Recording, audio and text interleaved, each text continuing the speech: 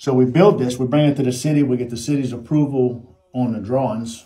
Once the city was approved with the drawings and okay with the drawings, they gave me full approval of it. Then I sent it to the fire marshal. Fire marshal was the last person to sign off on it, and when the fire marshal signs off on it, it is shovel ready. That means you can start construction immediately.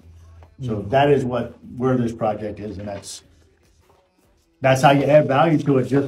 Just doing the deal and putting the deal together for somebody else to build it, because most land developers do not do their own building.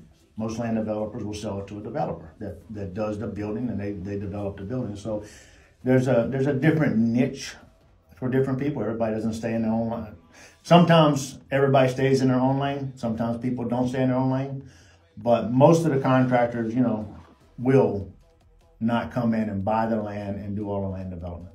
They would rather come in and buy this project. You got somebody from New York that wants to come down here and build something, build an apartment complex. They don't have the time to send lawyers down here and deal with that the whole time. They would rather somebody else come in here, get it all ready, and they need to send a crew over here and hire somebody to build it. Ryan Homes, they're a big home builder in the area. Ryan Homes will come in. They want to buy the land with some of the entitlements on it for probably about 6%. So they're not looking to give you 8, 10, 12%. They're buying that land at a great cost, and they're going to go in and do the rest of the entitlements themselves.